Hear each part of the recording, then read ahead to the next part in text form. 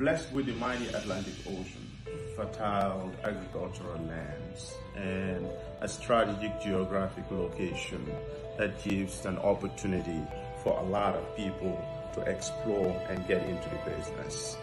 Gunjur and the Gambia at large has experienced numerous shutdowns when it comes to economy, and especially this COVID time. Please join us as we embark on a journey where we explore different areas of our business sector, from agriculture, fisheries, and small business enterprises. Gunjur Business is in short called Gunjur Biz. This will be a platform that we will use to explore different business opportunities, especially for young people. We'll bring you on Gunjur Online all the business topics that is related to financing, operations, marketing. And we will use this platform to invite experts from different sectors of the Gambian economy and give tips and have a broader analysis of the general business sector. This will give us an opportunity to be able to discuss in a broader detail how businesses are affected when it comes to our environment, our natural resources being exploited by other people, but also how we can tap into the opportunities and also access capital, which is very crucial for the success of the businesses. But not only that, we won't stop at accessing capital. You know what else we're going to do? It's about the little operational processes that are needed in our business culture to build up cultures that's going to be successful. And that's going to be, most importantly, what? It's going to be sustainable for the success of the business. So we can transfer wealth. We can also transfer skills from one person to another to be able to live in a community that is thriving, a community that businesses, private sector, individual businesses nurture entrepreneurship and reward them. So please join me every week on Gunjur Online as we delve into all these areas of discussions when it comes to business success. This is your host, Omar A.J. of Gunjur Online. Thank you for joining us, and I'll see you.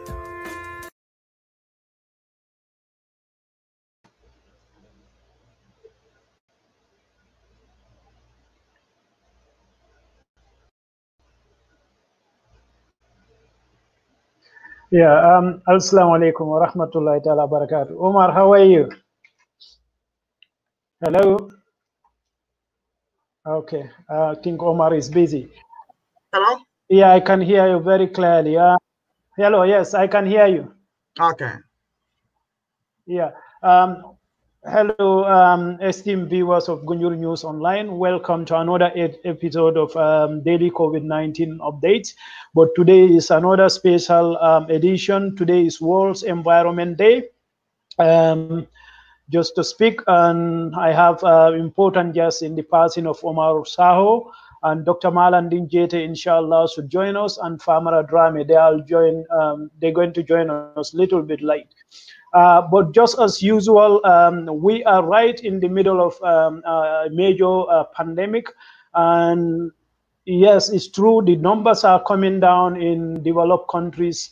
But now we have new epicenter, that is South Latin America, and also Africa. The numbers are not going down. So it's important we keep reminding ourselves we are still in the middle of a major pandemic. And also this pandemic have a very, very significant implication on our environment. That is what highlighting today. And in my introduction, I will touch on that. But for now, I'm going to give you the statistic, how we stand with COVID-19 before we continue with this brilliant panel discussion. As you are all aware, this pandemic started in China, in Wuhan city, in the Hubei provinces in December 2019. And so far, 6,767,778 people are infected and 395,258 dead. Number of people recovered is 3,297,363. And currently, number of people with COVID-19 infection stands at 3,075,150.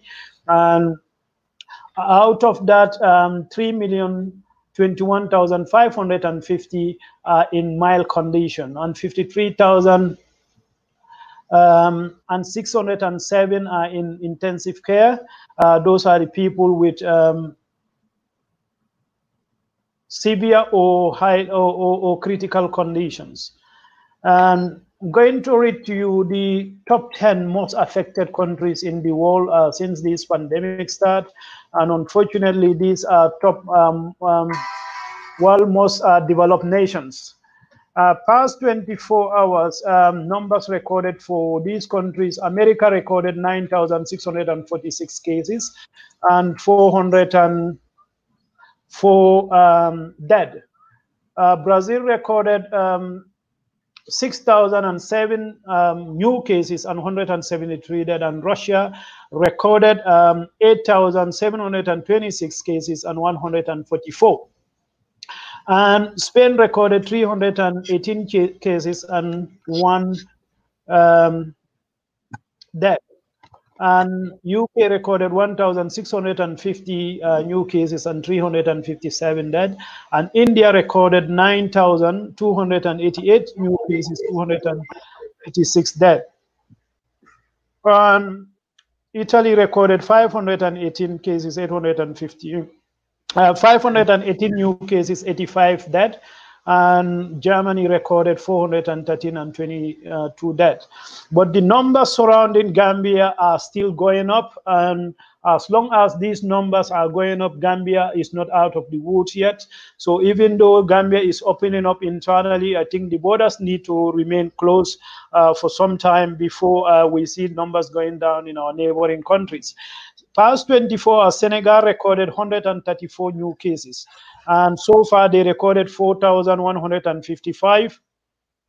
And Guinea-Conakry recorded 58 new cases past 24 hours, and 3,991 so far.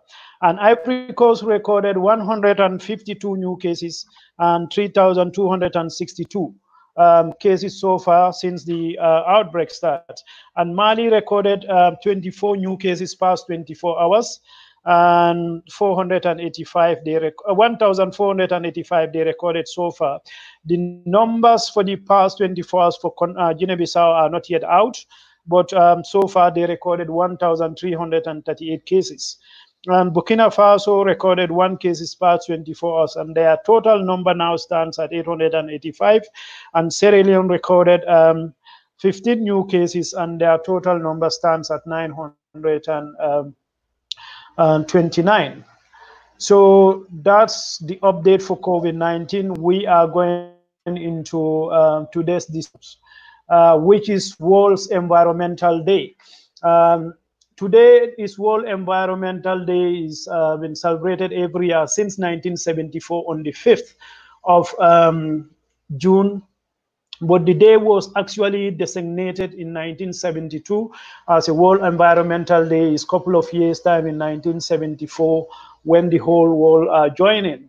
And the day becomes so popular now, it's taking turns for countries to host it.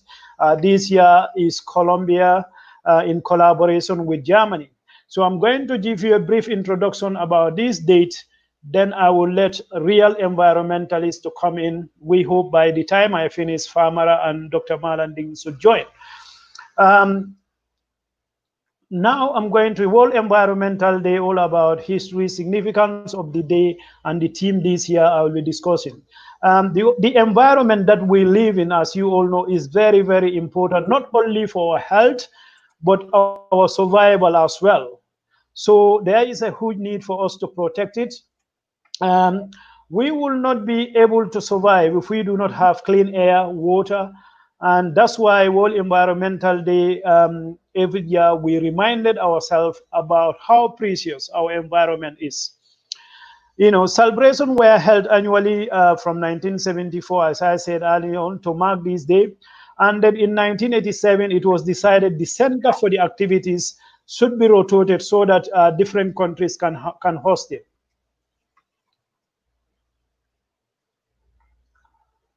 Sorry, I need to.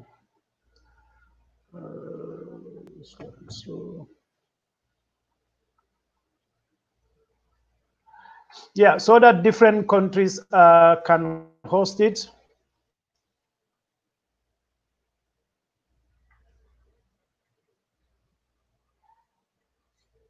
And the main idea behind making June Feast as a World Environmental Day is so that, sorry, I lost something.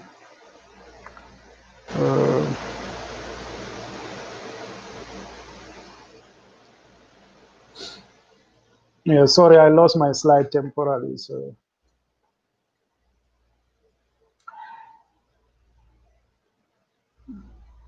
yeah, basically, what I was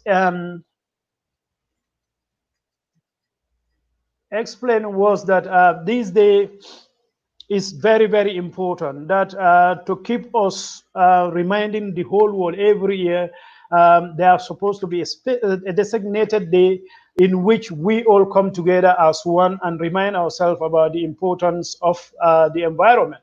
So that's why today we are here to remind ourselves about the environment. And today, this year's theme is about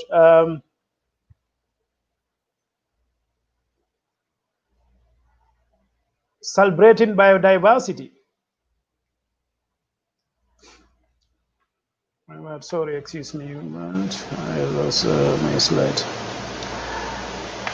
So earlier on, I was watching the minister and the British High Commission, and it was a very, very interesting discussion.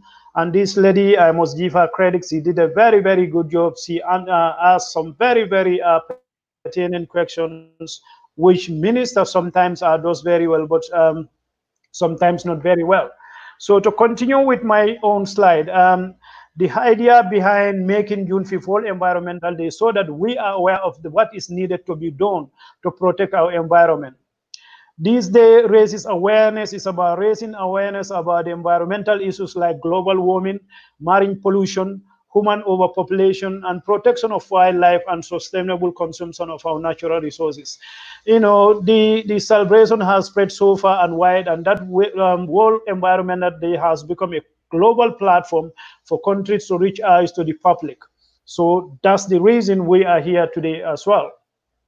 So for 2020, the theme for World Environmental Day is to celebrate biodiversity, which, as per the United Nations, a concern that is both urgent and existential. And citing the recent events taking place in Brazil, the US, Australia, and Africa, the global COVID-19 pandemic, it is said it all demonstrate the international interdependence of humans and the world on wildlife in which they exist.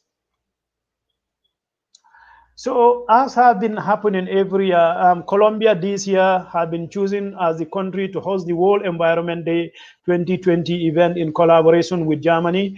And last year it had been hosted by China, and the theme had been beat air pollution. We all know China is very, very notorious for the air quality, also air pollutions. So it was fitting to give it to China last year and also make the theme about air pollutions.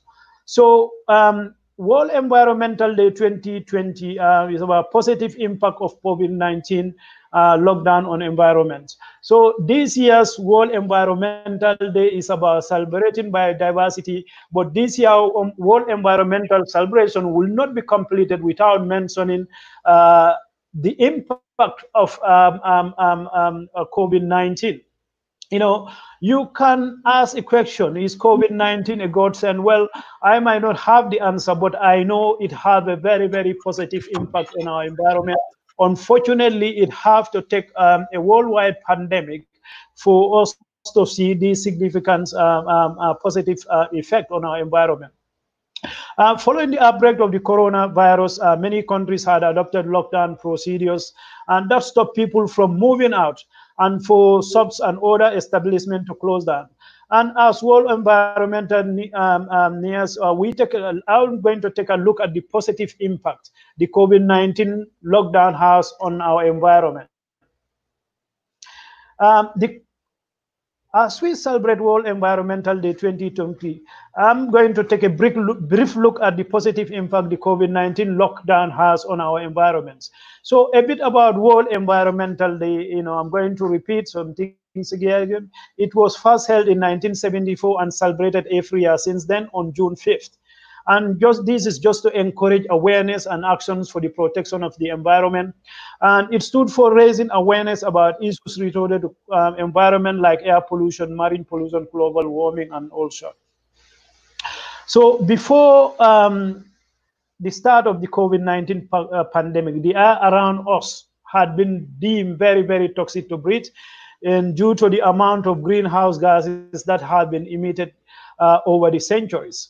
So the earth faced rising temperatures, which in turn lead to the melting of glaciers and rising of sea levels. So environmental degradation was happening first due to the depletion of resources such as air, water, and soil. But after the corona lockdown commenced, there have been slight changes in the environment. We all notice that, especially if you live in major cities. So after the lockdown, the effect of COVID-19 on air quality. After the lockdown was put in place, many countries, there was lesser traveling done by people, whether it by their own cars or by trains or by flights. And even industries were closed down and not allowed to function. So this don't lead to the pollution in the air dropping significantly, as there was a marked decline in nitrous oxide emission. COVID-19 on water quality, and since there are no boats, whether they be fishing or pleasure ones like the cruise ships or the military ships plying on the rivers and waterways, the water has cleared up. And in areas like Venice, where the tourists flock in all the time, the water became so clear that the fish could be seen, and there was a better water flow. So no doubt, because of the lesser human footfall, even the ozones are recovering and marine life is thriving as well. Now, effect of COVID-19 on wildlife. Again, where fish is concerned, the lockdown has been a decline in fishing, which means that the fish biomass will increase after overfishing almost depleted it, except in the Gambia, where instead of reducing, we have seen fishing intensify because of the Chinese fish meal factories. So apart from that, animals have been spotted moving about freely where once they would not dare to go. Omar sent me an article, or you see animal deers, in the streets of London. You see mountain goats in the streets of Wales, in Newport. So this shows how we marginalize or how we push these animals to the edge. So even sea turtles have been spotted, touring to areas they once avoided to lay their eggs, all due to the lack of human interference. And finally, effect of COVID-19 on vegetations. Plants are growing better because there is a cleaner air and water, and because yet there is no human interference. And with everything at a standstill, plants are allowed to thrive and grow and produce more carbon and oxygens. Less litter also means less clogging of river systems, which is good in the long run of the environment. So in conclusion, to conclude this brief introduction, though there has been a positive impact on the environment due to the lockdown, there is fear that once people start traveling again or go back to doing what they have been doing, all the positive income will disappear, because you expect people what they lose, they will try to recover it as soon as possible. So that means more greenhouse gas emissions again as we go. Omar, so that's the brief introduction. Bakari, welcome. I have here, so before Dr. Malandin came and Famara, and what's your take? Well, my take is, starting from 1972, there was a meeting in Stockholm, in Sweden, called Health and Environment, something like that. It was human environment.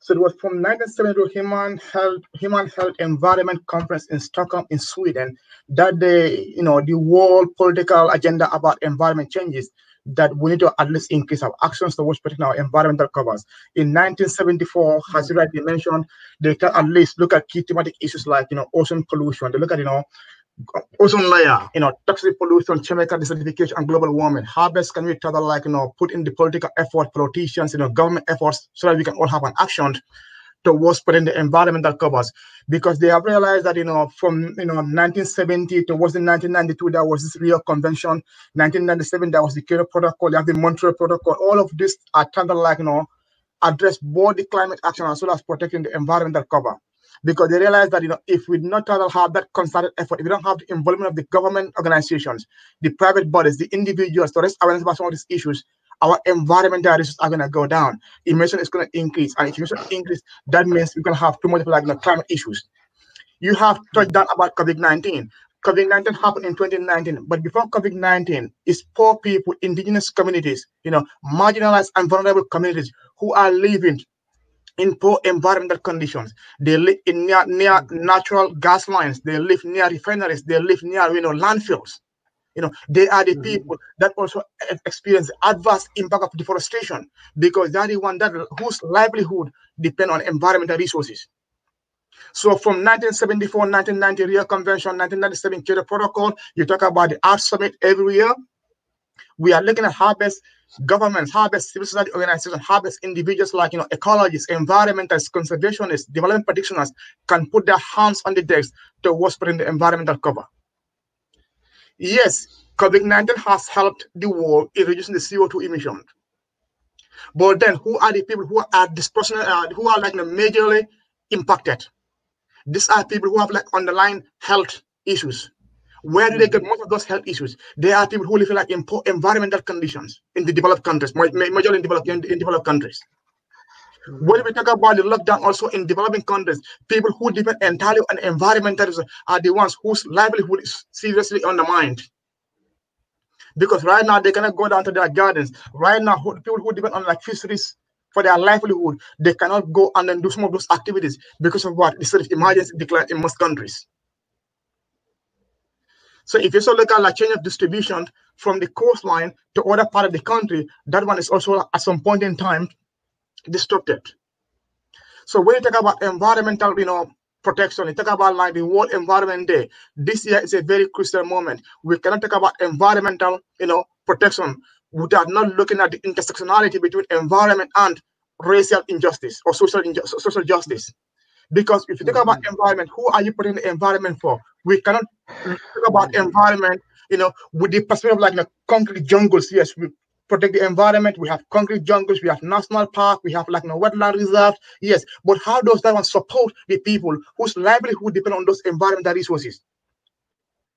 Globally, how is the issue of inequality in terms of environmental conservation? If we want to protect environment, are we promoting environmental conservation for corporate interests? Are we protecting environment to serve the needs of the indigenous communities? Are we trying to come up nature-based solutions whereby local people can also at least have something whereby they can be incentivized for environmental protection? We have seen in the Gambia recently, they have launched the EBA project, which is the ecosystem-based adaptation project in the Gambia, whereby they want to support rural farmers in the Gambia for them to restore their degraded farmlands. But how do we ensure those things are sustainable? How do we ensure the economic benefit of this conservation project? It trickles down to the poor people in remote areas in the country. How do we ensure that corporate institutions in the country that are manufacturing, companies adhere to strong environmental protocols of environmental permitting in the country, whereby before they are given the permit to develop their factories or their industries, they have to follow due environmental protocols of environment and social impact assessments. How do we ensure that people who want to depend on deforestation, they cut down the right trees, the right numbers, that is going to at least go in line with the forestry project in the country, forestry protocol in the country? So the World Environment Day is a day each year, June on the 5th, that is trying to raise awareness about some of those issues. Issue about global warming, issue about ocean layer depletion, issue about pollution, issue about marine resource conservation. How can the people have that understanding, the knowledge, the awareness about some of these issues? Do we make any substantial progress in trying to protect some of these resources or not? What are some of those progresses? What need to be done better?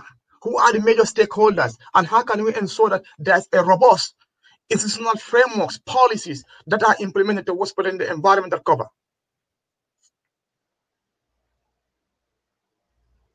In contrast to the Gambia, we have seen, yes, we have got the Wildlife Act, we have got the Name Act in the country, we have got all these environmental policies in the country, all of which are geared towards protecting the environmental cover. But if we make an assessment, are we truly protecting the environment in the country from 1965 to now? Yeah.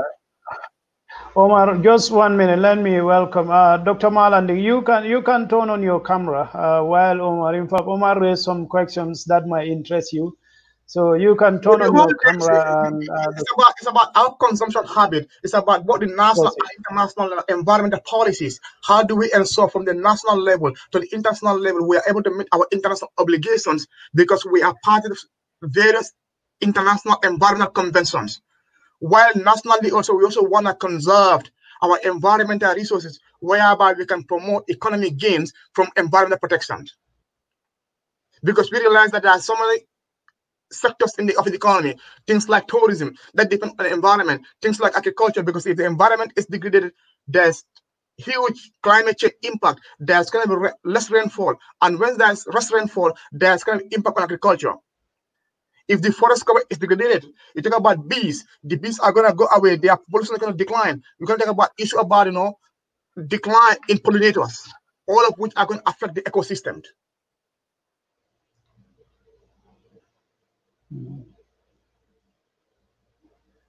So on that regard, this day is a very important day to see how best we conserve the remaining, forest covers we have. We are able to have strong policy dialogue. We are able to at least raise the awareness among our own populations so that people can, increase their effort, their action towards protecting the environment. How do we also ensure we incentivize people who are the front line, who are able to protect the remaining forest cover and the remaining natural resources we have in our country?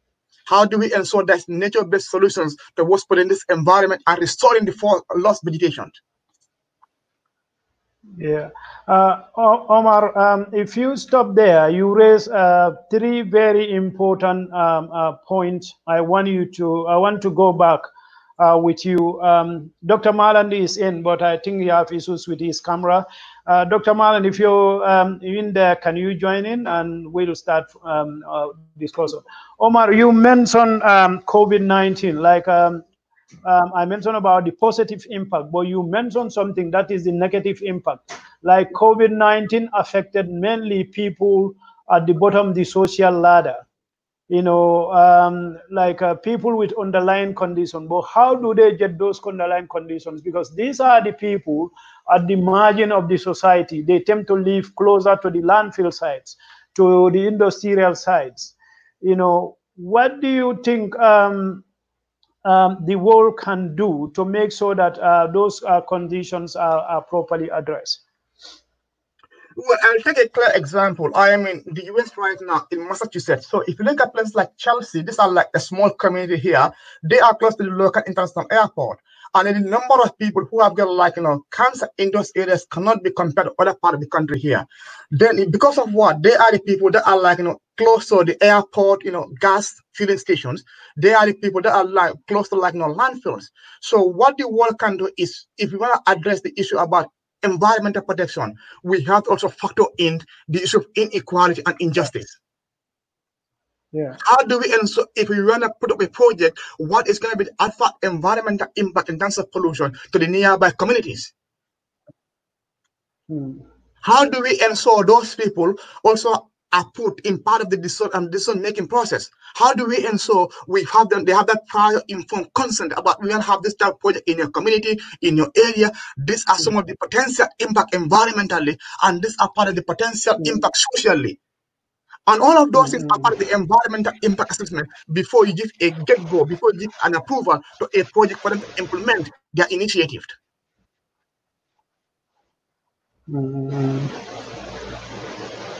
So once I will. If people start having some issues about about those kind of projects, then they can raise flag. You know what? When you guys give an approval to company ABC, we have realized that down the line, 3, 4, 5 down the line, people here have started developing some sort of some health concern because of what? Maybe there are some carcinogens that are released from this particular company or this factory. This is why we need thank you. Yeah, thank you very much, Omar, for that brilliant answer. I'm going to welcome Omar Malmo Jr. and Famara Drammeh. Omar, welcome to the show. Thank you very much. Thank you, Mr. Ahmed, and Yeah, greetings to you and Tom. Thank you, yeah, guys. Sorry thank for you coming also. late. Okay, Dr. Malami also is in, and Famara's face is brighter because the Ramadan is finished now. Yeah, so Omar, welcome to another panel discussion. I just give my brief introduction, and I touch on the positive impact of COVID-19 on our environment. Of course, there is lesser greenhouse effect because of all these planes and cruise ships and cars all grounded. But as we wind down, as we go out of this pandemic, what do you think is going to be the effect, on our gain, gain already so far in terms of because COVID-19, you can ask, it's a godsend, but I might not want to answer that question, but it's definitely godsend as far as the environment is concerned. Have some very, very good positive impact on the environment. But as we go out, what do you think this easing of lockdown is going to be on the environment?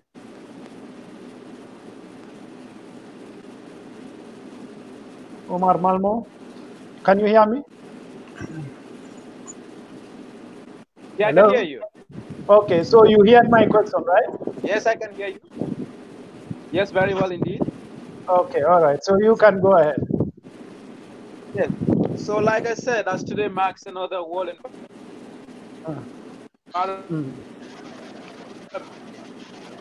Day,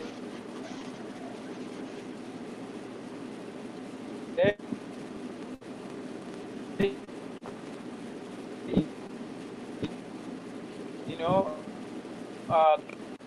this is a day celebrated across the world since the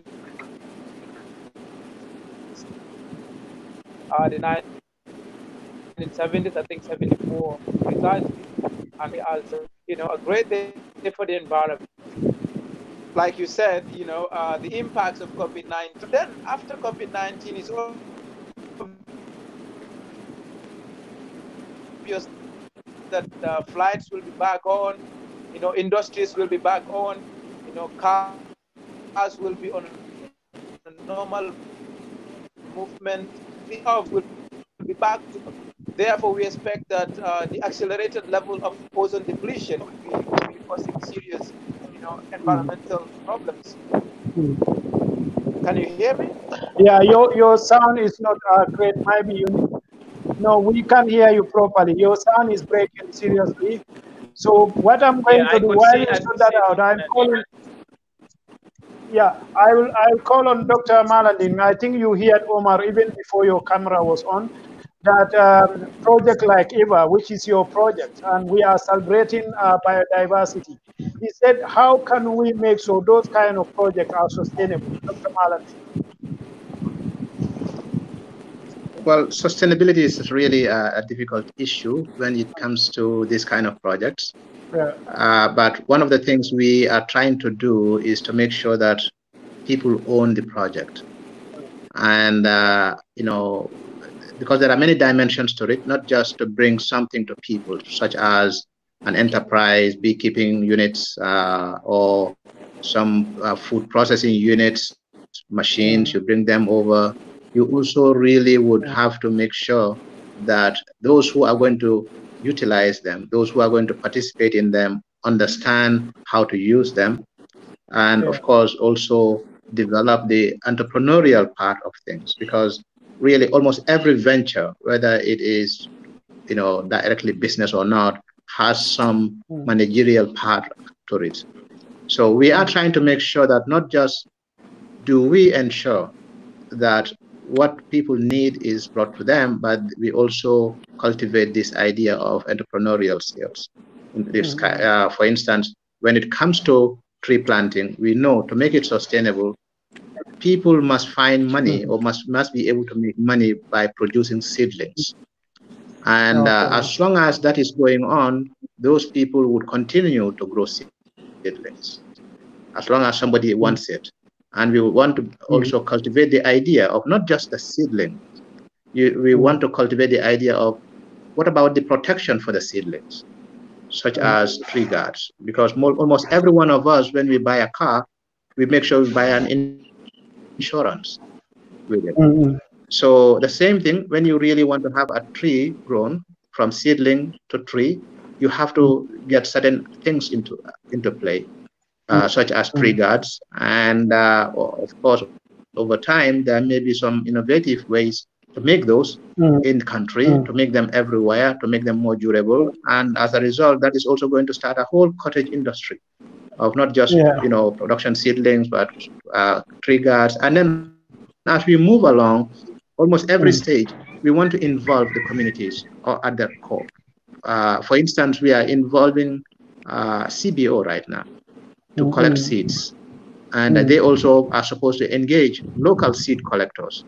So we believe that by the end of the project, we should have a whole set up, a whole industry really, or built around seed collection, seed management, and seed trade, which I think is very genuine, because if you need almost more than 10 million trees per year in the Gambia, you can expect such to go beyond Gambia to Senegal or other places. So essentially, the involvement of the people makes certain things sustainable, and their ownership, not just bring it to them, but their ownership in the design and implementation, make all of that possible. Yeah. Yeah, thank you very much. And the other question I have for you, Omar Malmo, I'll come back to you, is the issue of combo. We have seen the proliferation of these estate agents. You need a land or a forest cover to plant these trees. But we've seen the rate at which these estate agents are expanding. Don't you think Gambia need a zoning project as soon as possible to make sure that all the remaining forest covers, because it's like a race against time. People are trying to cash in as much as possible. And the estate agents, as soon as they bought this place, they bring the bulldozers. So what is the government doing to make sure that this is arrested or is slowed down in just a little bit? Yeah, well, because there are so many moving parts to government, I cannot, as an individual at this stage, really speak for government when you say what is the government doing. But what I do know, there are certain things that can happen and are not happening, and that is from my own perspective. I believe, for instance, there has been a serious gap, in the way the government manages land ownership in general, and if there is no declared owner, there is a temptation that somebody would want to have it. The idea of retaining all lands on the customary land tenure is a recipe for this kind of issue, because what that did in the colonial times is to avoid confrontation with the landowners. But since it has been designed in such a way that whenever government wants, government comes and negotiate with who?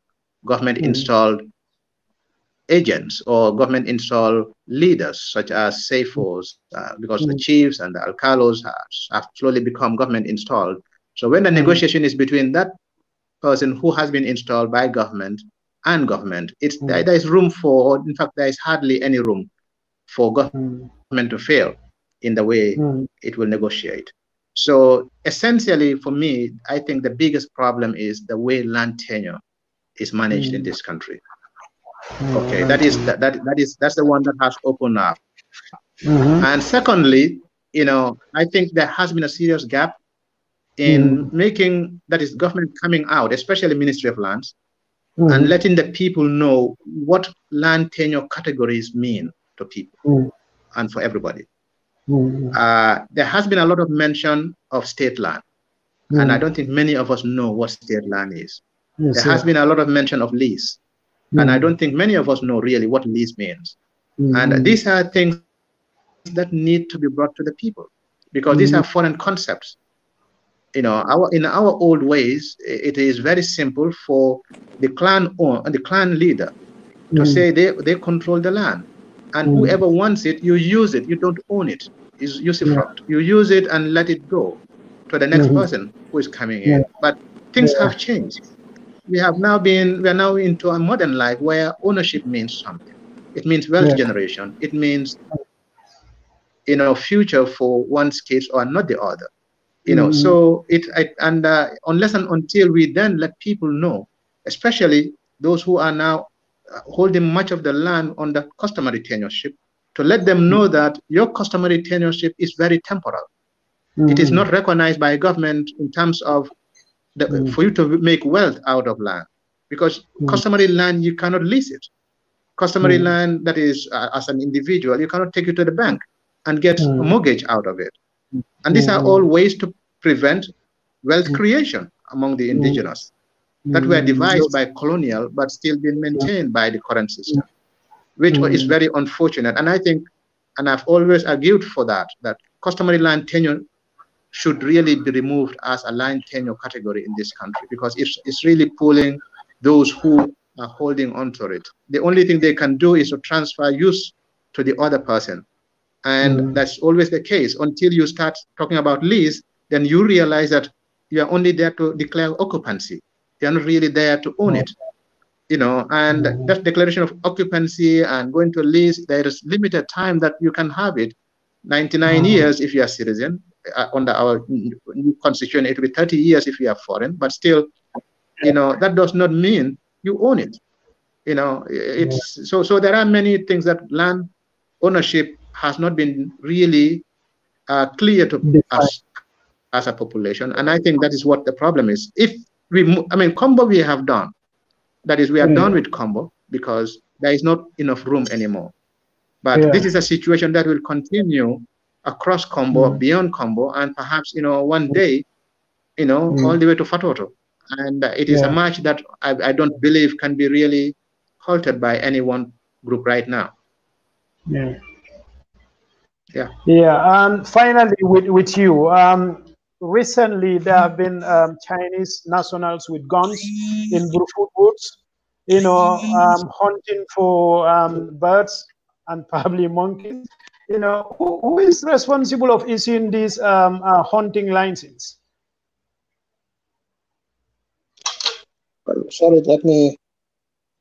The audio is getting. Okay. So Omar Malmo, you can go ahead. Let me see if your sound is okay now. No, you are mute. Loudspeaker. Omar Malmo is mute. So before Dr. Malanding come, and Omar Malmo, you are mute, right? Hello. He's not aware he's mute. Okay, Famara. Famara, can you hear me? Famara. Hello, Famara. I think he's experiencing some connection issue. Okay. Yeah, he's. Famara, can you hear me? Okay, so we are having problems. I think going back to that land issue, because you were talking about what can we do as a country, the government, one possibility might be like trying to recognize the traditional land tenure system. Let's have a hybrid system in the country, whereby local communities, their rights will be recognized. The government provide them with the documentation of their property right, you know, and out of that one, they can be able to just have the documentation to be able to, like, you know, go to the bank, you know, be able to have the mortgage, or be able to, like, at least even rent out their land to somebody while they still maintain their legal, you know, ownership of the particular land. Okay. Famara, can you hear me?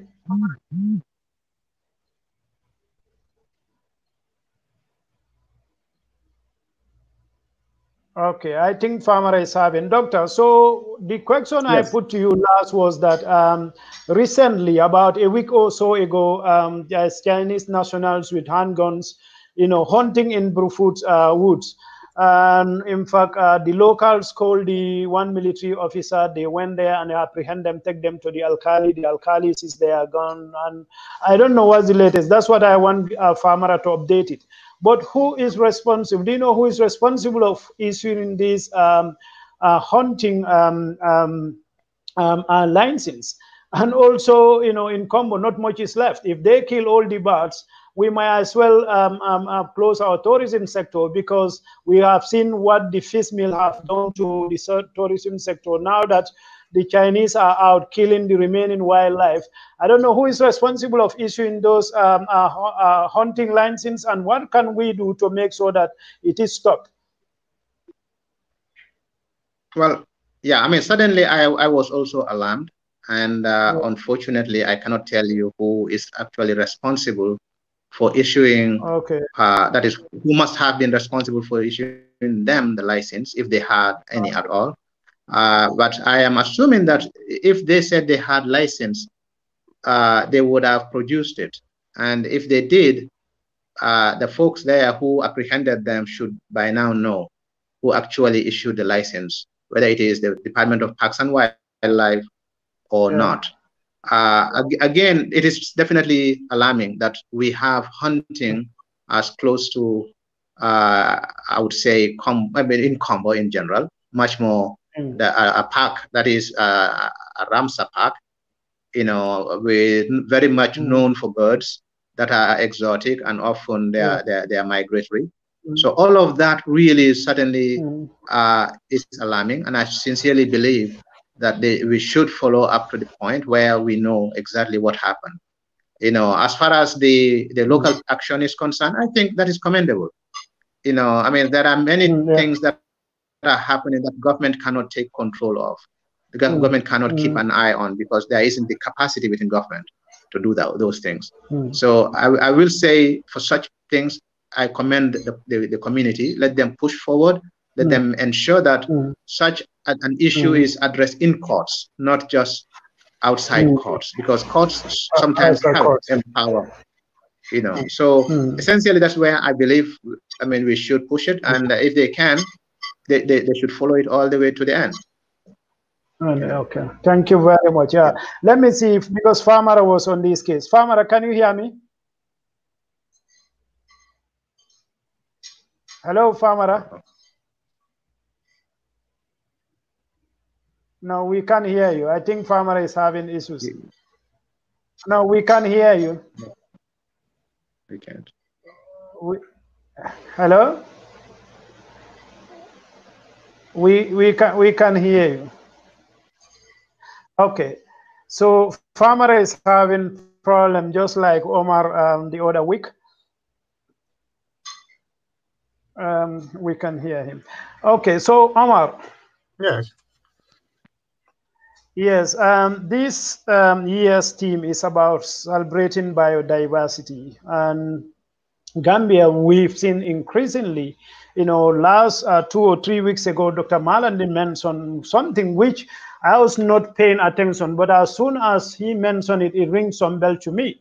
We know the big wildlife, almost all of them are gone. But the small ones, when I first returned to the Gambia around 2006, if you drive even the Combo Coastal Road, you catch your headlights, catch rabbits sometimes, and sometimes these dicks. But hardly, I see them anymore. Even in Gunju, I can remember during my last visit, I've seen a squirrel or rabbit, or So, what do you think we can do to make so that we restore, if these things are there, to restore this local population of these small rodents?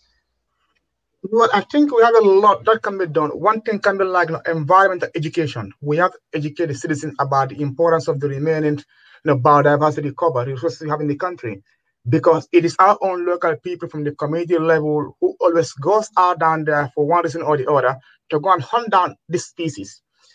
I was in the Gambia in 2017, hardly you see a bushbuck antelope. But way back in 2015 or way back in 2011 or early, late 90s, anywhere in Gunjur, between Gunjur towards Kato or between Gunjur to Berending or Gunjur coastline area towards Sanya area. If he goes out in the morning for hunting, you can see bushbuck trails, you can see fox trails, you can see other wild animal trails in the bush. But right now, it is very hard to see all those kind of species because of what, habitat degradation. Their habitat is very, very limited because of development. So one aspect will be like we have to educate our own citizens about the importance of protecting the remaining, biodiversity cover. The government also have to ensure they enforce the policies. If somebody default in killing or in gunning down one of those wildlife species, let them at least enforce the law to the letter. The other thing might be like we also need to at least increase our protected area zones. We have Abukonejo Reserve, we have Tanjeba Reserve, but are we, well, okay, we did the definition of the boundaries. How do we ensure we protect those areas too? That the animals inside down, if it does not encroach into those protected areas to go and kill them down. If an animal also leave the protected area zone, how do we ensure they are safely guided to go back into the protected area? How do we also ensure we do at least a periodic counting or a census of this species? So these are all some of the things that the government can do at national level and at also community level. We have to also work in close collaboration with community-based organizations, whereby people who are going to be like, in Gunjur, in Basse, in Fatoto, in Jarasoma, in Wuli, in some areas, whereby they can at least report a sighting of key of the animal species in those areas too. And then once they sight something, they can also have a close contact with Department of Parks and Wildlife Management, or even some of the other departments in the country that have at least oversight mandate about the protection of those species too in the country. Thank you very much, Omar, for that. Lamin Jobate is a bad interest. He was on this case that he said there are two types of licenses according to Director of Department of Parks and Wildlife. That is domestic and police license. So that WAPSA inquired recently in connection with Bruford Woods. Lamin Jabate, if you can call the WhatsApp, you can elaborate on this. That will be interesting. Let me try again if I can hear Famara. Famara, can you hear me? Okay. Famara, you've been on this case about the Chinese hunting in Bruford Woods. What is the information you get? Who gave them the permission or the license to go and hunt there?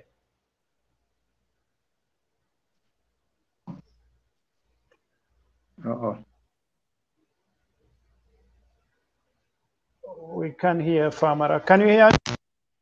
No, Famara, we can hear you, unfortunately. We can hear you. Yeah, sorry about that. Yeah, Famara would have given us a better explanation, but coming back to moving up from that, Chinese hunting. A couple of weeks ago, there was this killing of a hippo somewhere around Janjambure area. One of my colleagues, who is a youth activist down in Janjambure, also sent the same photo. So it's like it's becoming a pattern, a trajectory, that people can just go about, kill a particular wildlife species in the country, and they go free with that one. There is some alarm on the social media, but what usually comes out of it, nobody have an idea about it. So if it's become a pattern that you can just go down there, kill an animal, and then you go walk away with it, well, nobody's gonna care about it. It's 2020, so I think right now, Gambian people, across everywhere in the community, we need to have a protocol in place. We need to have a system in place whereby if you do something that does not go in line with the policies of the land, then at least you pay for it. Yeah, Omar, this is something that find its way. The story was on Old Forestry platform. I think Dr. Malandi, in fact, one comment you put there, I was always going to ask you about if we can have self-sufficiency in rice production. I think you have a different opinion on that. But this is a delicate act because people have to live, people have to farm. And I think increasingly, because of saltwater intrusion, the hippos have been pushing forward. So how can we? It's a question of how can we make sure hippos have enough space to graze, but they are protected from going into people's farms. Probably Dr. Malanding is familiar with this. What do you think? Can the government do, or is it the departments of Parks and Wildlife, or the Forestry Department and Agriculture Department? What do you think they can do to make sure that this human wildlife conflict is amicably resolved? That's a very difficult question. I mean, and a very good one. The reality is that the only thing we can do for us, as far as sectors are concerned, i.e., agriculture, forestry, lands, and central government in general, really is to agree and agree on a policy that strikes a balance between what is desirable, that is for everybody, including livestock, wildlife, and what is possible. Because the thing is, it is desirable to have wildlife everywhere as far as wildlife are concerned, but that is not possible. The same thing with when it comes to human beings. What I would want people to understand, though, is that this policy of rice self-sufficiency, I would want people to investigate its origin. Where does it really come from? Why? Okay. How do we just find ourselves into that? Is it because we cannot separate ourselves with rice, or it has been someone's aspiration that has been passed on to us, and at a point now we are just carrying somebody's aspiration? As far as I know, it is something that was doable in the 60s. Because when you look back in the 60s, you had sufficient water resources in that country, fresh water resources for that matter. And it is from, I would say, from Balingo, all the way up country, there was no doubt that you will have fresh water all year round. And not only that, our physiography, i.e., the way the land forms are in that country, is that every part of the country is connected to the sea directly. There is no barrier between Fatoto and the sea, or Galemanda and the sea. Technically, the reason I bring in Galemanda is that it's on the fringe, on the edge of the country. But when you think about it, seawater goes all the way to Basse, all the way to Fatoto. That is the sea's influence. So the only thing that is preventing salt from getting there is there is enough fresh water. But climate is not allowing that. And our population size, and agricultural activities are not allowing enough fresh water in that country.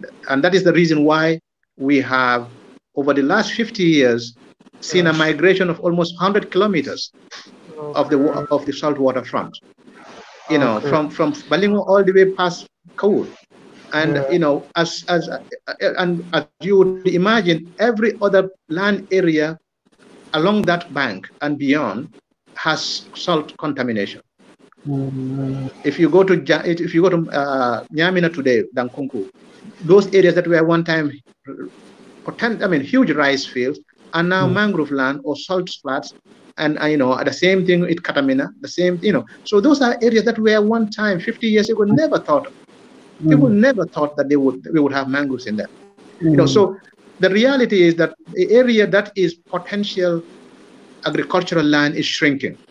Okay, especially the rice land is shrinking fast at a rate that is totally is unsustainable, and we don't have any means but to tap more water from the same river. All we are doing is accelerating that process. So I am of the opinion, and I really strongly believe that rice self-sufficiency should be out of our food. We should aim for food self-sufficiency, yes, and we can do that if we look up to other areas other than the fresh water that is so little and dwindling fast. Okay, thank you very much. When you say that, because that's the belief I'm living on, I say, well, why our politicians are useless? They will come with this and it's not attainable. But it's good you give that technical answer. Famara, can you hear me now again? Yeah, I can hear you, Ahmed. Okay, now I can hear you clearly. Okay, Famara. Yes.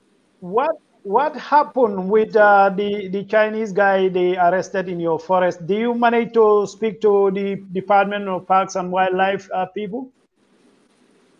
Actually, first of all, happy World Environment Day. I mean, it's beautiful to Thank remind you. each other every year, Yeah. June 5th, to celebrate this particular day, because Mm. United Nations has set this day aside Mm. 46 years ago in 1974 under the Mm. 1972 Stockholm Conference on Human and Environment. Since then, Mm. it's a way of reminding each other, reminding our government some Mm. of the international convention agreements that we sign as a country, that we Mm. owe an obligation as a country, but also to educate our citizens on Mm. environmental sustainability, because environment is so important. The water we drink, the food we eat, and the air we breathe is all dependent on the environment. So if we Mm. destroy our environment, it will be very difficult for we human beings to Mm. actually, survive. We are Mm. threatening Mm. our existence on this Mm. planet. So Mm. coming to your question, Mm. actually, I left the issue with the executive director of WAPSA. I've not been in Mm. touch with the Parks and Wildlife, but we have a group forum where the director Mm. is and some of the wildlife staff are, including Mr. Mm. Jobata himself. So Mm. Jobata promised to take up the matter with the Department of Parks and Wildlife. But what I can tell you from Mm. the community level, the community ranger that works at Bruford Woods actually Mm. was the guy who confiscated the firearms from this Chinese national and then took them to the Mm. village Alcalo with the help Mm. of one of our military or our army officer. They're the one Mm. who jointly arrested these people and took them Mm. to the alcali's residence. Mm. So I Yeah. think alcali couldn't make a decision at that time. I think it was a little bit late. So they asked the Chinese nationals to come back the following morning. But as we understand, the following morning their firearms were returned back to them. And then I understand they came with somebody who claimed to be a police officer, and then the police officer pleaded on their behalf at the alcali. So I think based on that, and they said it was their first time they committed such an offense. And they did not even kill anything at the time. So they asking for mercy instead of taking the matter to the police. So I think the alcalo also acted, without consulting the VDC, because we have a subcommittee on environment Mm. under Mm. the VDC, who are Yeah. actually responsible for enforcing laws Mm. because they Mm. catch a lot of people. They caught a lot of people violating the law in the community forest. So Mm. usually they come together and then levy fines on anybody who violates the law. So in this case, Mm. the alcalo acted in isolation. He take up the decision by himself by releasing those Mm. poachers, and then returning their firearms to them without consulting the VDC. So as of now, I'm not quite sure um, whether the Chinese nationals are coming back or the case is closed. I don't know. But as far as we know, it's not even a time for hunting right now. And then, when you're giving hunting out, the hunting is usually done in areas, not in like community forests or protected areas. These are Mm. outside. They are open areas where Mm. hunting is supposed to be conducted. Mm. So in this Yeah. case, what we want to find out from Department of Parks and Wildlife, whether these people were allowed to hunt in Bruford Woods, which obviously in our case they're not supposed to allow to do that. So this was supposed to be a joint enforcement between the Parks and Wildlife, the community, and then also Department of Parks and Wildlife, and then the alcalde. Yeah, so that's the case right now. So I'm not sure exactly. But also we did not even verify their license, but they claim that they have already got approval from the Department of Parks and Wildlife to hunt. But then the conditions of the license and then also where to hunt, that is not very clear. That's something that we have to actually determine, and that can only be verified at the Parks and Wildlife. Yeah, Famara, thanks for that update. Dr. Malandi was suggesting, which I think is the right thing. These things cannot be negotiated at Alcalo's level. I think we should start prosecuting. We heard the Fisheries Ministry the other day that they actually negotiate out of court settlement with the trawlers they catch, in seas. and then they will share the proceeds of the fine they decided between themselves, between the fiscal ministry and the. I don't think that is right. I think you should encourage your guys. If they caught these people, let them, take them to police and let them be charged. We cannot have like foreign nationals, just taking guns and go into our local forests and start hunting. Dr. Marlon did mention, Palmer, I think we have a serious issue with smaller, even, and we know the bigger ones have almost all of them have gone. But you look at the rabbit distributions, I think there are numbers, we need to do sort of like a census, to make sure, in fact, if they are even there. What do you think we need to do to revive the population of our small wildlife population? Yeah, actually, I understand the licensing was given to hunt birds and small rodents, and it's been a long time since we had our national biodiversity assessment. So we don't even know the animals we have. So I think at this point we should not even be encouraging people to actually be hunting, unless we know the status of our biodiversity, especially the birds. The birds are some of the avifauna is one of the big attraction for Gambia right now, because most of the tourists that are coming to Gambia are bird watchers. They want to come and look at our birds. So, and these people are killing every species of birds. They kill the pigeons. They kill the other species of birds as well. And then I mean, I don't think we should allow as a country right now, to be even entertaining, giving hunting license for people to go and hunt or shoot at birds.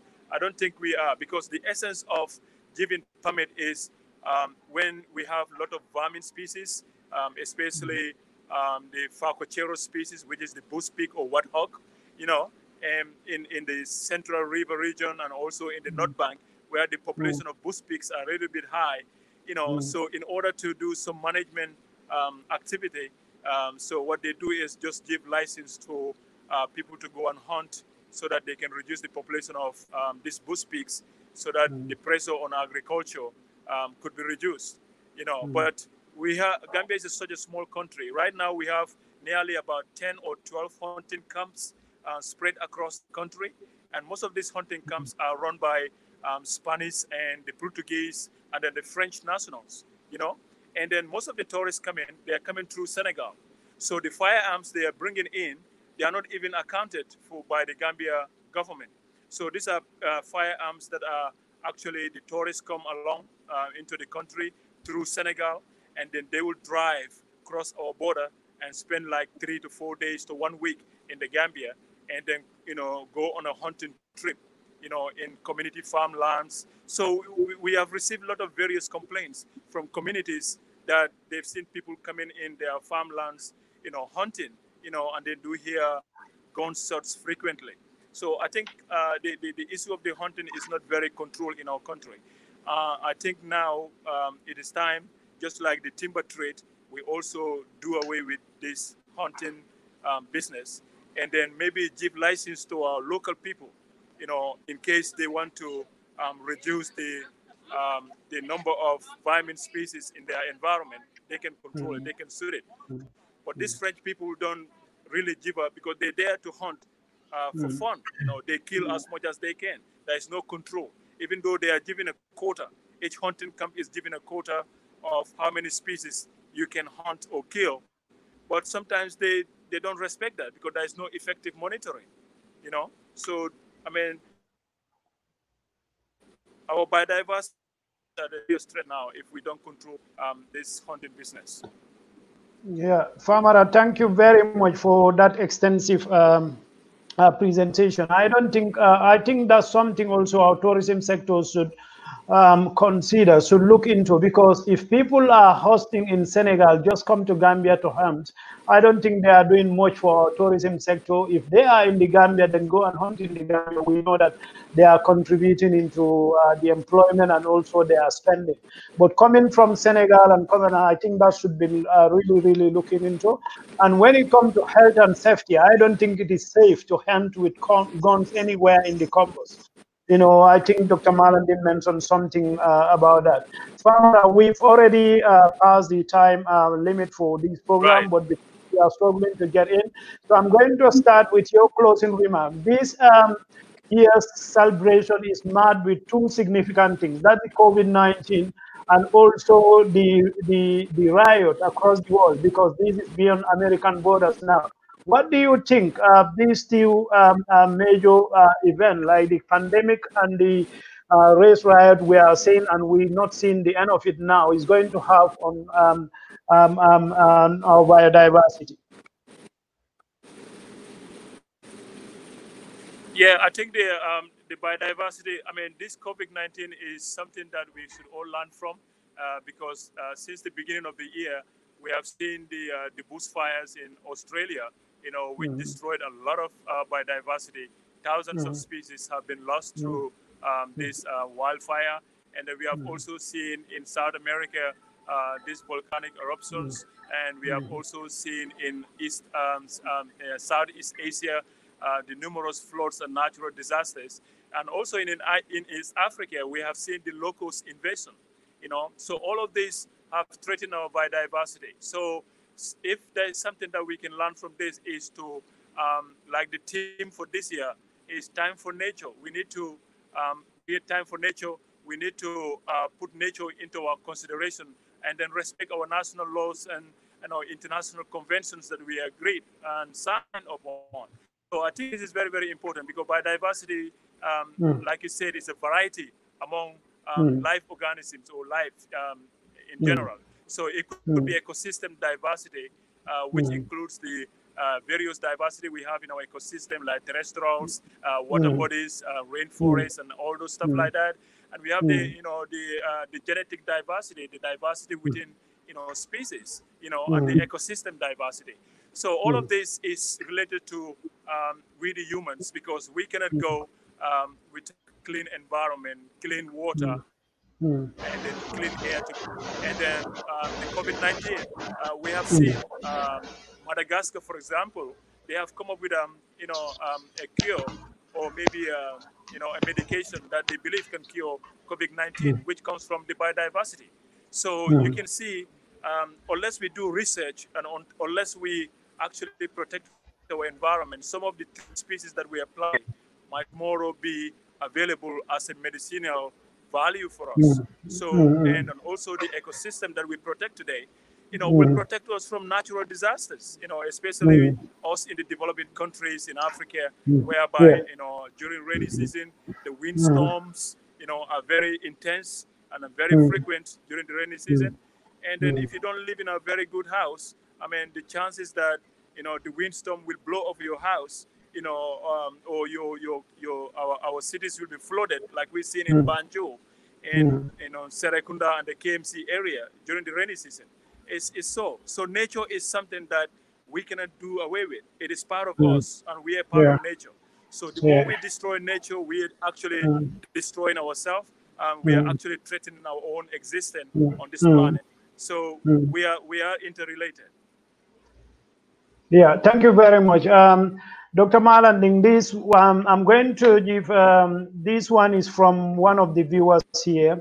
Two questions. One of them, this was just as a contribution. He said about issue about this estate agent. He said open sub offices in every major town with access to the central database. I don't think we have that in the Gambia. If you are buying a land, the sales will not be completed without their approval. This will help overseas alcalos and individual sellers. What's your take on that? Well, again, those are all very good measures to control the process. But what we must really understand is that the appearance or the proliferation of estate agents is possible because there is environment for it. I.e., they came out, they are able to succeed, they are able to grow because there is room for them to come out and grow. In the sense that there is land for sale, or there is land to buy. And as long as there is land to sell and buy, there would always be a middle person. And one of the things that we must recognize as a cardinal I would say, role for government is in terms of deciding what land is used for what. That is a very central role of government that has been lost over the years, because land everywhere, if it is on the Ministry of Lands, the uses should be, I mean, every use should be considered. Okay. You know, it is not only for use by who want to put a house on it or who want to put an industrial park on it. It should be, what is the land useful for? What is the most appropriate use for the land? What is the most economical use for the land? What is the most ecologically sound use for the land? Those questions must be answered by the Ministry of Land, that is the more or less the custodians of all land. And when that is established, there are rules of the game that if you want to own it, yes, and if it falls under your house, it's yours. Take it. But as far as movement is concerned from one use to the other, you must come to us and take permission. You must come. And essentially what has been lost, and this is my observation, is that Ministry of Land, especially physical planning, most of their role is to find a place for settlement. Yeah. And even those areas that they marked in the 80s as not suitable for settlement, they have abandoned those rules. You know, the 1986 or 87 land use map of Gambia, if you look at it now, and in fact, if it was allowed to exist, we will still have almost 60% of the land unsettled in Congo. But it has been abandoned, and there is I mean, if it is abandoned through policy change or it is abandoned through some human, I would say, influence, you know, unfortunately, we cannot roll back the clock. So the estates are really not, they have really little to do with this. The estates are only there because there is buying and selling. If there is no buying and selling, they would leave. They would go for something else. So business in general is only there because the environment is good for it. So I would say one of the things we must focus on, and we must try and regain as government, is the ability to say land for this particular area can only be used for A, B, or C. That zoning must be there, the policy must be there, and there has to be another part of physical planning, you know, and that is spatial planning. It's not just physical planning. It has to be spatial planning in that everything that needs to be on the surface has to be considered, not just roads and houses, but it has to go beyond that. And I think that is something that is missing, and it has unfortunately in terms of putting or caring for wildlife has fallen on who? Ministry of Lands, Ministry of Environment, who don't have the land. You know, they only declare areas after so much haggling, after so much struggle, in order to get a land declared on the, you know, as a park. And even that, you know, Ministry of Land can still come back with their authority and say, well, we are going to we want you to de-reserve it so that we can use it for A, B, C, and D. So Ministry of Land's role certainly is a very powerful role in land management, and it has unfortunately really not been the way other advanced countries, other successful countries have managed their land. And if we want to become one of those successful countries, we want to really be successful in terms of how we even survive, you know, in a global change world, we must adhere to some of those principles as a country. And certainly the Ministry of Land must adhere to the land use policy principle, land use map, master plan principle must come in again. I don't know when that is going to happen, but the longer it stays out, the more problems we would face in the future. Yeah, thank you very much, Dr. Malani. Just 1 minute of your time. If all trees belongs to the state, why then these estate agents, once they bought a place, they bring a bulldozer and just clear all the trees? You know, why they don't consult the state, or they are asked to go and plant some amount of trees somewhere? Well, you know, I'll be blunt about this. Yeah. Most real estate agents don't get land without going to physical planning for endorsement and approval or Ministry of Lands. And endorsement and approval does not mean, oh, I'm going to get my land so that I can leave the trees there. I'm going to get this land so that I can put houses there. Yeah. So once that stamp is put on their paper, I mean, they don't have to care about what a bird or some tree lover or tree hugger would want to really say or do. Yeah. They paid their money and they got the legal papers and legal endorsement at the highest level. So nobody should stand in their way. And this is really one unfortunate part of it. Yeah. So Wow. if we are to prevent such a thing from happening, we have to prevail over those who give them the permission to consider other users, to make sure there is room for other users, not just the one who is going to put, corrugated steel or concrete buildings. I mean, really look at those areas that we have already established without thinking. I mean, Bundung is the example for me. For me, I really look at Bundung. I say, let's look at Bundung. There isn't a single, 1 kilometer square there. In fact, we don't have a 250 by 250 space where you can have a park. 250 meters by 250 meters in Bundung, none. There is no room to put another football field. There is no room to put up another hospital of a real serious hospital like the one you are working in. There is no room for that. Neither is there any room for government offices, governments. No. So at the end of the day, when you are tired and stuff and really hot in your room, where do you go in Bundung? Nowhere. So the standard of living in Bundung would deteriorate as more population come in. And that is unfortunate because population will continue to increase. There will be densification will continue in Bundung. And the longer that stays, the more, terrible the life in Bundung would be. And, this is not going to be only Bundung. By the time Bundung feels it, Central Brikama will feel it, Central Brufut will feel it, and the extended new areas would feel it because there is no room for recreation. There is no room for, amenity. There is no room for health. Even basic health cannot be achieved in Bundung because there is no room to walk the aisles or to walk the sidewalks. There is no room.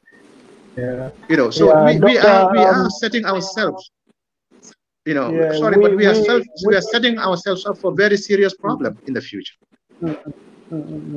Yeah, we are not even the present. We have a serious problem. Just to announce, this debate will continue on Tuesday, the same time, World Ozone Day, and Famara will be presenting. Famara, I will give you the closing remarks for today. But before that, I want to go to Omar. Again, from Abu Bakar Drammeh, he said there should be, concerning the licensing, who give licensing and to who. There should be a form of post-licensing issuance regulation and monitoring that include registering animals being killed. What's your take on that? Is that practicable in the Gambia?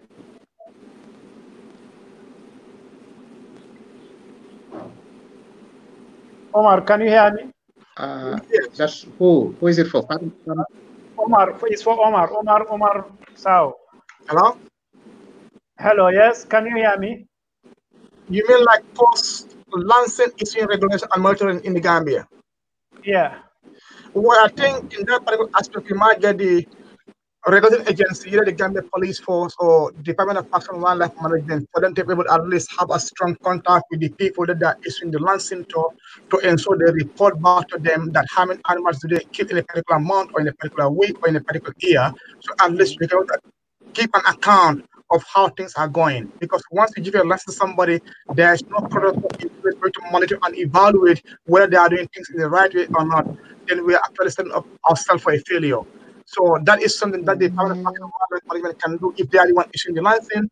If it is the Gambia Police Force doing the license, that they get a special unit whereby somebody can investigate or at least, they can report back to them about the number of birds that they have killed. And one way that they can do is, if you do these forensic studies, you look at some of these movies, if a gun is shot, you can know actually a gun is shot. But actually whether they kill it or not, this is where you have the integrity aspect of it. So it's going to be very hard, but I think there are people out there who have the expertise to be able to implement that. Yeah, thank you very much. So, Famara, for the closing remark, today we are here, it's World Environmental Day, and the team is celebrating biodiversity, and this is your area. Can you give, just a quick snapshot about the land issue and in this real estate development in the country. I think what the Gambia government can do is ranging from Department of Land and Physical Planning. They have to ensure not all those people who get the land expertise or the background have to work in these institutions, but they have to try to recruit ecologists, environmentalists who at least go with them. If they want to map out a real estate, zone for a particular community, they have environmentalists inside or their perspective. How can they at least demarcate, 15 meters, 10 meters from the road area, whereby they can have at least a landscape development? What type of trees can we put down there? In development, that's how they do the things. How can we have like ecological corridors whereby wildlife species in those areas can also cross over human settlements? So this aspect is very important. We talk about the, who's, hunting in the Gambia. We have and so we stop that in the Gambia right now. We talk about the health and safety aspect of that one. It's not safe because Gambians are roaming in and out of some of this, open forests in the country. Why not we protect our national parks in the country? We do have Senegal in Senegal by, promoting local national park, Fatal National Park. We can do the same thing in the Gambia. Let's restore Canning Line. Let's restore Kiang West National Park. Reintroduce some of the wildlife species that can survive in our, at least in our habitats in the country. That way we can also promote tourism in the Gambia, because right now we only promote about 570 species of birds in the Gambia. Tourists come down to the Gambia for their vacation, but they have to travel to Senegal for the safari experience. So this is where Gambia is also losing a lot of money from our economy. We should not only look at how much hotels are gaining from tourism, but how much our national parks are having from tourism, how much our tour guides are having from tourism, and how much our Department of Parks and Wildlife is also having from tourism, from their taxes that they also led on this national park services in the country.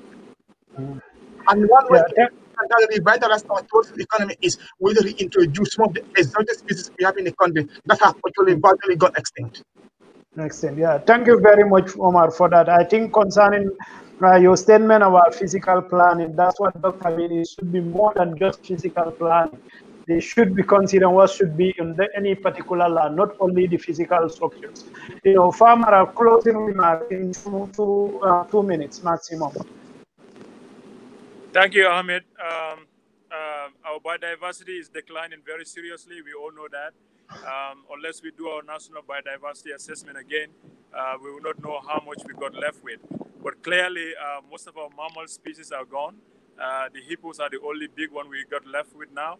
We don't have lions anymore. We don't have other big animals in the Gambia. So our biggest attraction is birds. So we should not allow people to be killing birds, because that's our biggest attraction right now. As much as we are a small country, we have over 65 species, 440 species, or 650 species of birds right now. So that is a very, very big attraction for us, and it's attracting a lot of tourists to our country. So we should not lose that fact. We can allow hunting of big animals like the vermin species that are destroying the crops. Yeah, but that has to be done in a sustainable manner. We don't have to give away license rampantly, especially to foreign nationals. And definitely, we don't need 12 hunting camps in the Gambia. We don't have that biodiversity. So I think the Ministry of Parks and Wildlife should look into that, to close all those hunting camps.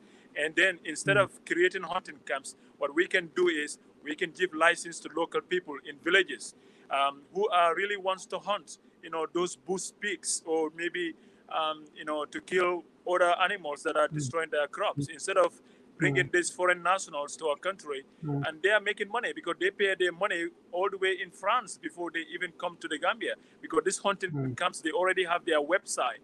So people book their visits well before they even come to the country, or when they come to Senegal.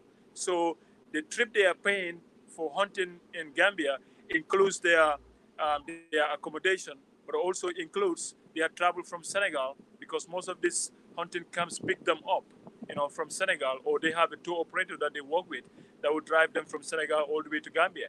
And when they come, they have their own hunting camps, where these tourists will stay for 3 to 4 days, and then of course they are employing some few Gambians, but we are losing. Our biodiversity is lost, and not many people are being employed. And just to add on what Dr. Malandi was saying about real estate companies, I think this is the time the National Environment Agency or the ministry work with the local government. If they are issuing development permits, when they are issuing land to people, or any development permit taking place let us make sure environmental component is included in their scrutiny. because this is what is happening now. People who buy land from real estate companies, and most of these areas, like in Kombo, in Gunjur, these are areas that are very, very highly ecological sensitive areas with a lot of biodiversity. So all of a sudden, the real estate company will just wake up, bulldoze all those areas, cut down all the trees we have, all the round palm trees, and then without going through the due process of the law, which they have to go through the National Environment Agency to take a permission, so that if they destroy any trees, that equivalent of the trees that they bulldoze should be paid to the government or to the local communities or to the CBOs to plant trees elsewhere. But these real estate companies are getting away with environmental destruction. So they can buy their land, bulldoze all the trees that we planted 30 years ago, 50 years ago, and then get away with it without any compensation. So I think that is a big loss to our government. It's a big loss to our country, because we invested a lot of time and energy, to plant those trees, only to be bulldozed by a real estate company who only pay maybe a few $100s for a development permit, and then disregard all the efforts that have been done. So we are actually destroying more than we are planting now. And then if the trend continue like that, the combos will be destroyed very seriously, and then we'll be seeing increase in natural disasters, like flooding and windstorm in the combos. And then the temperature is getting hot in Gambia.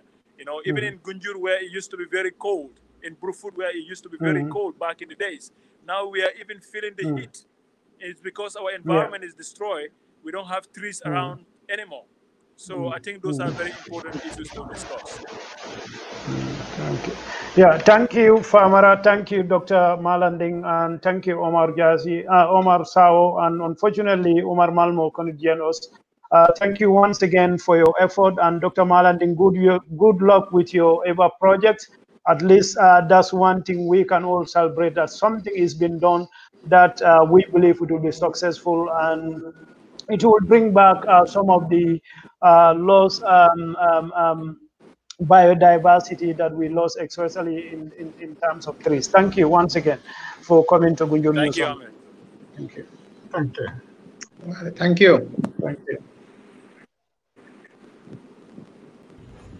Blessed with the mighty Atlantic Ocean, fertile agricultural lands, and a strategic geographic location that gives an opportunity for a lot of people to explore and get into the business. Gunjur and the Gambia at large has experienced numerous shutdowns when it comes to economy, and especially this COVID time. Please join us as we embark on a journey where we explore different areas of our business sector, from agriculture, fisheries, and small business enterprises. Gunjur Business is in short called Gunjur Biz. This will be a platform that we will use to explore different business opportunities, especially for young people.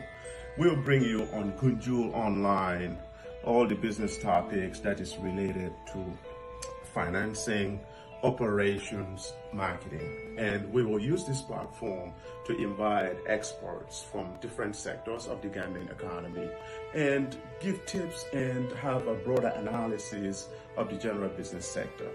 This will give us an opportunity to be able to discuss in a broader detail how businesses are affected when it comes to our environment, our natural resources being exploited by other people, but also how we can tap into the opportunities and also access capital, which is very crucial for the success of the businesses. But not only that, we won't stop at accessing capital. You know what else we're going to do? It's about the little operational processes that are needed in our business culture to build up cultures that's going to be successful. And that's going to be, most importantly, what it's going to be sustainable for the success of the business. So we can transfer wealth. We can also transfer skills from one person to another to be able to live in a community that is thriving, a community that businesses, private sector, individual businesses nurture entrepreneurship and reward them. So please join me every week on Gunjur Online as we delve into all these areas of discussions when it comes to business success. This is your host of Gunjur Online. Thank you for joining us.